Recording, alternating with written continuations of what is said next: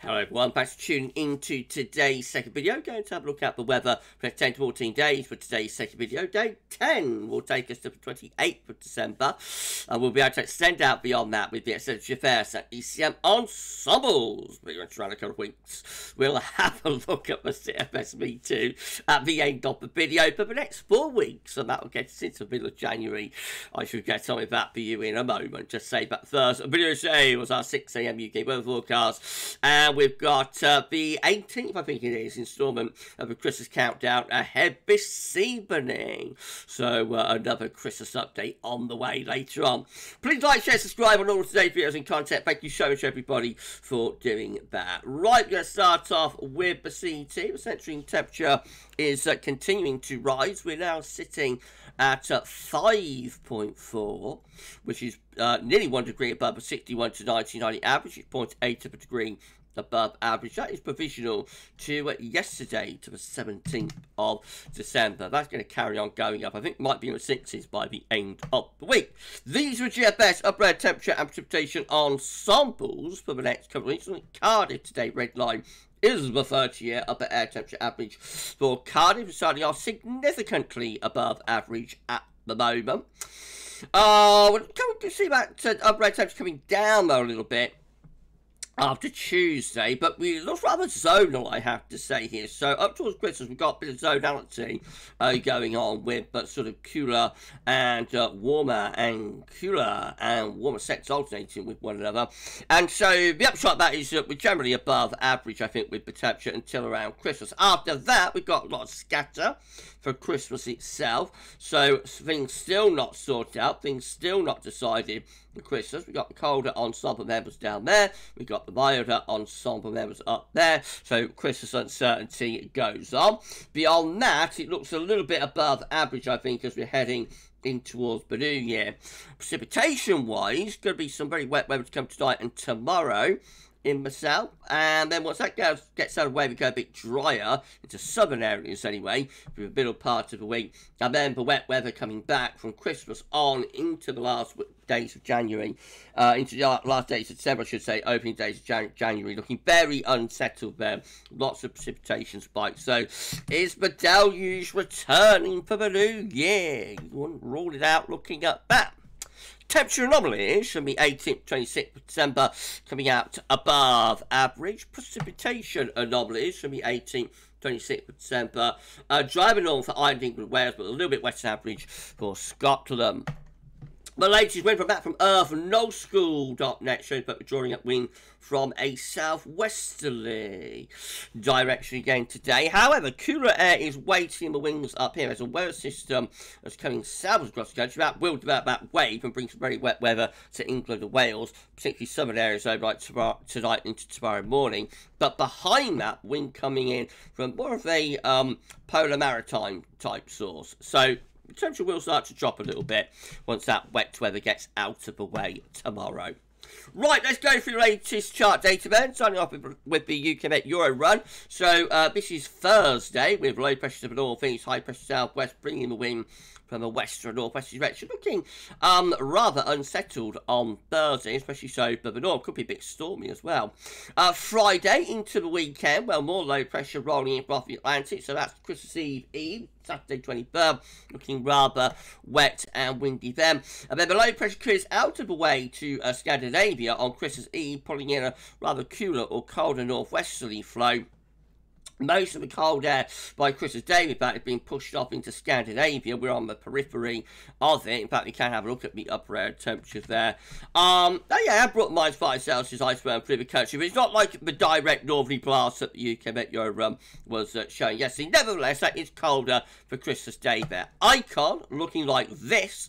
So, westerly winds bring relatively mild conditions through to the end of the week. Could be a bit stormy as well. That looks wet and windy as we go through into Saturday next week. And then as that low pressure clears away, winds turn into a cooler or a colder northwesterly. And Icon actually delivers a proper northerly here. So proper northerly wind setting in with Icon as we get to Christmas Day. And that brings snow showers into the north, wintry showers around the coastal regions. Inland, a lot of dry and sunny weather probably, but it would be cold, and there would be overnight frost. So that probably keeps us cold into Boxing Day as well, with the scenario from Icon there. So Icon going colder for the midnight run. Right, GFS midnight run looks like that. Winds again from a relatively mild westerly direction on Thursday and Friday, looking a bit wet and windy into Saturday. Then the low pressure clears away to Scandinavia through to Christmas Eve. Sunday, winds going into a cooler northwesterly. Cold air digs into the north. Christmas Eve to Christmas Day could turn sharp wind sheet air, struggling to get that cold air down into the south though. And then very quickly by Boxing Day, well, Christmas night really, to Boxing Day, low pressure coming back in off the Atlantic, bringing further wet and windy weather. That's the 27th of December, looking properly wet and windy there. That low gets out of the way, but a little transient ridge builds through the country by around day 10. And then after that, we're just back into very unsettled conditions. Bit of a cold snap showing up there for New Year's Eve. Winds in from a north-northwesterly direction, back into west wind zone through New Year's Day via wet and windy. And we just keep the Atlantic onslaught going into the opening days of January. That's the midnight run. GFS 6 looking like this. Again, winds coming from that westerly direction for Thursday. Relatively mild then. And into the weekend, wet and windy Friday through to Saturday. Winds in from the northwest as we go from Saturday into Sunday, Christmas Eve. Northerly winds there as we get to Christmas Day into the north anyway. Could deliver some snow showers through there. Probably not much precipitation further south as we're building up this little transient ridge. But I reckon even down the south we might get some of that cold air through. And certainly cold enough for frost, I think, as we begin Christmas Day there. So it could be nice and crunchy on the ground. Then we start bringing this slider low. So you see this little area of low pressure out to our west there, 6 AM on Christmas Day. By Boxing Day, that little low is actually zipping through across the south. So that brings rain, and I can say that brings snow even into southern parts of the country from Christmas Day to Boxing Day. Very, very, very unlikely to verify. Meanwhile, further north, we're under the ridge of high pressure, so mostly dry, cold and frosty. And then heading up toward day 10, where we just get this little ridge building through the country. That's within quite cold air, so pretty cold as we get into the Christmas to New Year period with quite a lot of frost. Heading to the New Year, then low pressure deepening again in the Atlantic, turning wet and windy once more as we approach New Year, and then on into the beginning of 2024, where low pressure keeps on coming, so further bouts of rain heading in from off the Atlantic, and a little bit on the cold side for northern regions anyway. Okay, this is for KMA. So this is from Korea. Well, South Korea. It isn't Kim. It's not North Korea. Don't worry. It's not from Kim Jong-un. This is from South Korea. Again, as we get towards the middle of the week, we're in those westerly winds. That's Thursday. Could be a bit stormy on Thursday. Beyond that, well, again, looking quite unsettled as we go into the eve of Christmas Eve on Saturday. Plenty of rain to come then, and then winds turning into that cooler or colder northwesterly direction for Christmas Eve to Christmas Day. So again, KMA still going with the idea, but we have quite a cold Christmas there. Winds are in from the north for Christmas Day. Would deliver wintry showers in coastal regions, snow showers up north as well. By Boxing Day, we're losing the cold as low pressure develops to the northwest, high pressure sits to the south. So we go milder around and just after Boxing Day, but also wet and windy. Now then between Christmas and the New Year, well, very stormy there around the 28th of December. That's a real storm we've got going on there. Severe gales across most parts of the country, and those very unsettled conditions carry on up to the 30th of December. What is going to stop the Atlantic this winter? If you enjoyed the video, please do like, share, subscribe. Thank you so much everyone for doing that. Why not drop a comment and let us know what you think about this and all of our videos, and don't forget to tell friends about GavsWeatherVids.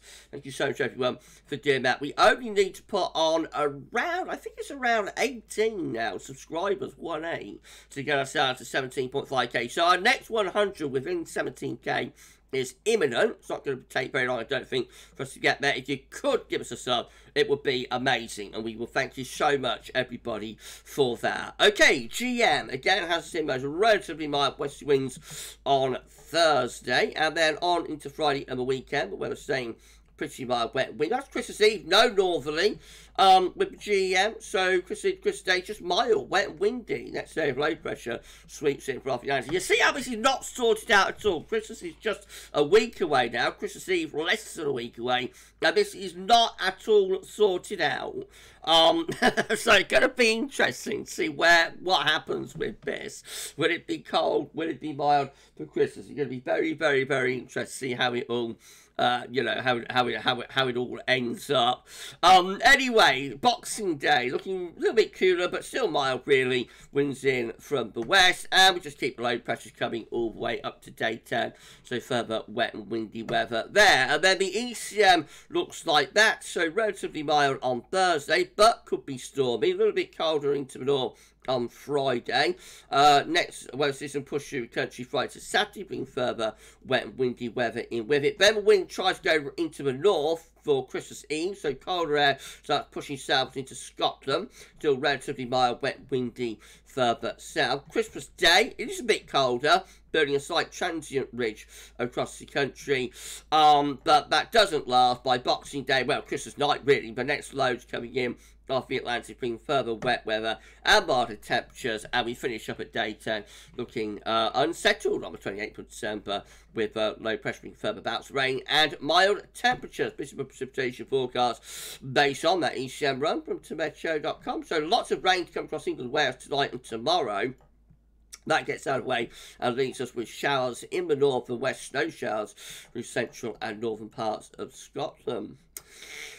Right, so cold air begins to drift into the north by the end of the week. Showers start to turn wintry there, otherwise it's basically rain showers. And then we bring further wet weather in off the Atlantic as we get into Saturday. So this is Christmas Eve, 23rd of December.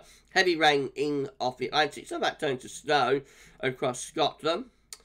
Then that wet weather sweeping southeast was late Saturday into Christmas Eve. Sunday turns wind into the north, snow showers in central parts of Scotland, wintry showers around the coast. Aberdeen looks quite well placed there for a white Christmas. If you are that way inclined, go to the bookies.